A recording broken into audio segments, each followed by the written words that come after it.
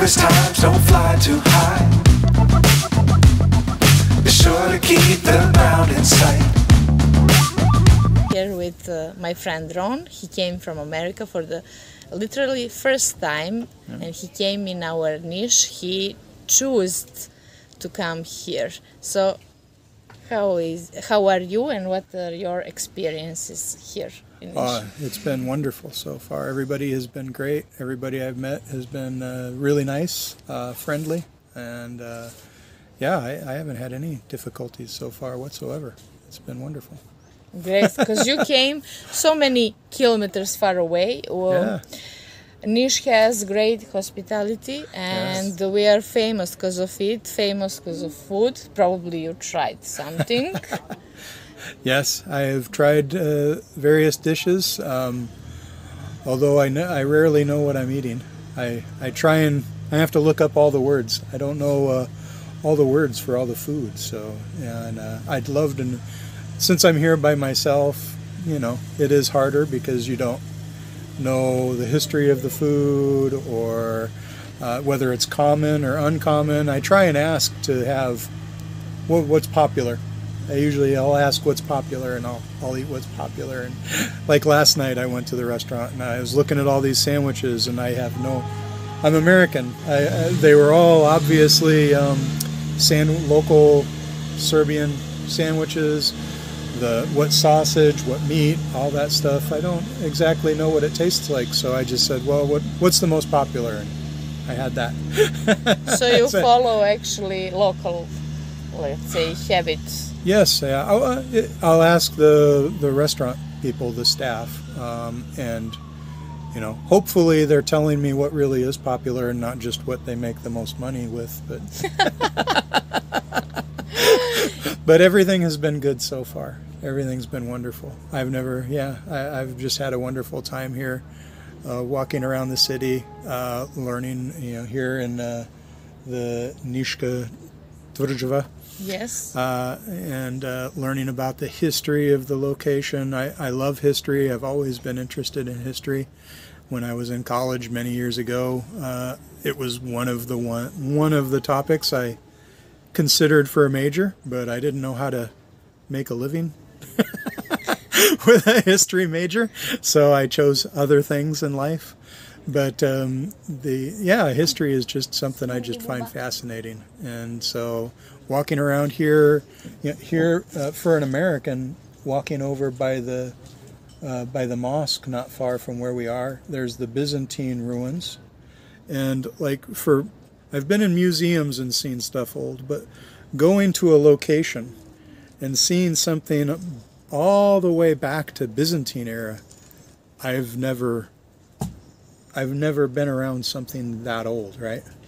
Yes. I mean, the Ottoman Empire probably occupied this region longer than the United States has existed. Yes. Right? Yes.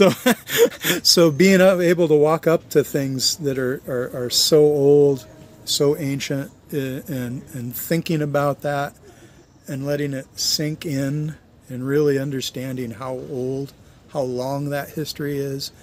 This is the Ottoman part, early 1700s. You know, we weren't even a country yet. You know, if Colombo found out this place, what he would do?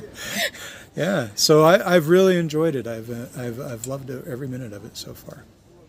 That's the great. And what you find out, let's say, like difference in daily life. What can you describe us something that is big change, big cultural thing that you found out? Never mind, is it about information as service? Is it about people or some structure? What you just found at glance? What was big difference? Big difference. Things are slower. Everything goes slower. We're always in a hurry where I live in the U.S. You're always under a lot of stress to get things done quickly. We eat, you know, heavily drive-through restaurants. We don't even go into the restaurant and sit down and eat. my tutor, Marco, told me, coffee here is an event. You meet and you sit down and you have coffee. We don't. We race through Starbucks or whatever coffee place you go to. We go through the drive-through coffee places, throw our money, grab our coffee, and get going. We're in a very big hurry, and so the pace here stands out. Even though it's a city, everything is slower. And I don't say that as a bad thing. That's actually a good thing, because we don't live being in a hurry all the time, eating your food that quickly all the time, not preparing your food. You're just running through a Burger King or McDonald's drive-through is not healthy, So it's I look at this as a good thing, and it is one of the first things that stands out. It really stands out very much. Slow. Polacco, huh? Polacco. Yes, here we say that to have your free time and time to relax with yourself, yes, with family is a luxury. So for you, this is now luxury. It is a luxury. Period of life. Actually, Ron will make some, as entrepreneur, he will make something new, and he would like to contribute to our tourism, if I may say in that way. Also, he will try to find some new customers to connect and to sell, resell, whatever our products. So you will be in connection with him. We will set up down also links about his business and about him. And this is the first time at glance to speak about his first experience. Yeah.